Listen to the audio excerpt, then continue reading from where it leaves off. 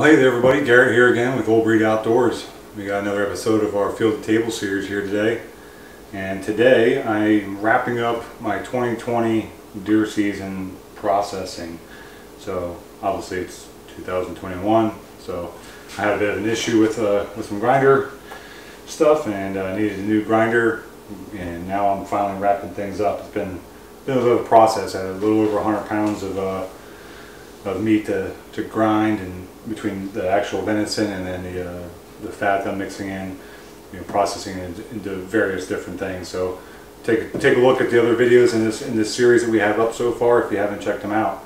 It's been a lot of fun, a lot of work, and the end result's always pretty rewarding.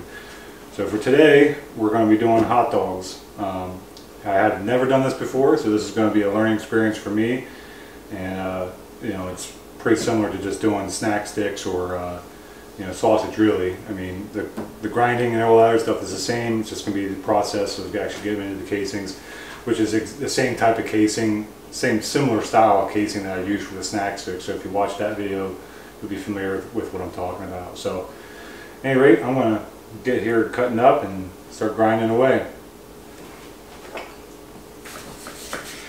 Okay, that was quick. We got all of the venison cut up. It was still partially frozen, which I like just because it's easier to work with and seems to go through the grinder way better by doing that. So I've got that cubed up, and I've got my fat. If you've been following along, you'll know that I've been using a lot of beef fat with everything I've been doing, and with a lot of good success. I've been pretty pleased, from bratwurst to Polish sausage and my hamburgers and so on and so forth. So for this hot dogs, I'm going to do the same thing. I get it from a local butcher here, which is pretty nice because I can get locally sourced and sustainably raised beef fat, and it's 99 cents a pound, so that helps out with the cost. So it's way cheaper than getting the pork fat. So anyway, I'm going to go ahead and get this ground up. I've got my coarse plate in right now. I'm going to run the beef through there, and then I'll run the fat through there. I'll mix it up, and then I'll run back through again in the coarse plate, which will get that real nice consistency. So I got the coarse grind done. I got the meat and the fat in the mixer here, and I'm just going to get it all mixed up nice and even. This is really nice. Gets nice, good consistency. I've been using it for all of my stuff this year. This is the first time I've ever used one, and this Weston mixer is definitely very useful. Now we're going to go ahead and run it through the fine grind. Get this all nice and ready to go for the seasoning.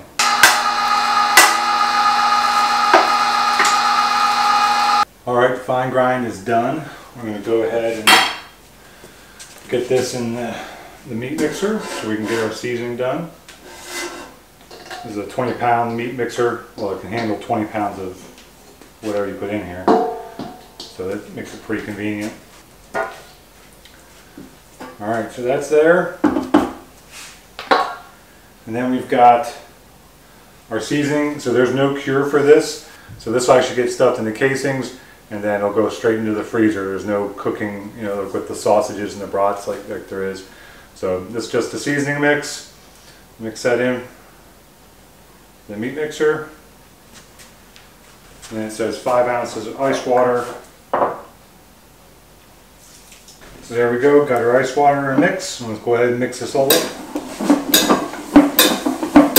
Alright, we're all set, ready to go on the stuffing process here. So I've got the casings out, and these are just like I mentioned, same as kind of like we did with the snack sticks. You got these casings are on this like a tube, kind of set up here, and they're not on a tube, but it kind of looks like a nice little tube here. And I've got that specific attachment for the Weston grinder here. It's a little bit longer, there's a little auger bit that goes inside this tube here, and then you've got this metal piece here. That's actually what these slide in on, which makes it super handy. It's already pre-tied on the end here, and we'll just start stuffing.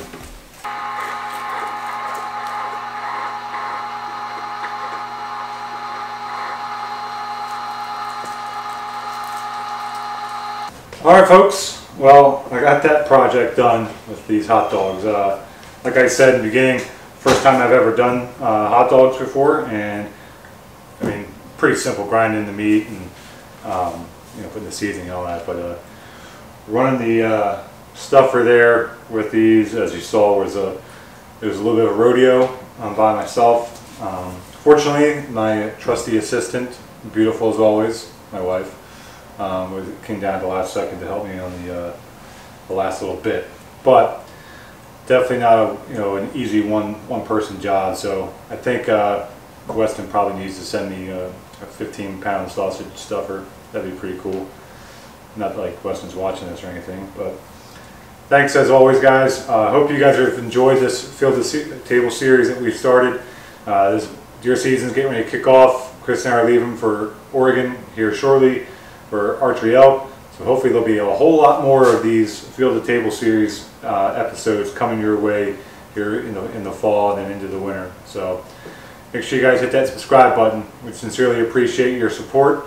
And head over to our website and check out our gear over there. We got hats, stickers, t-shirts, all that kind of stuff. But keep following along. See you on the next one.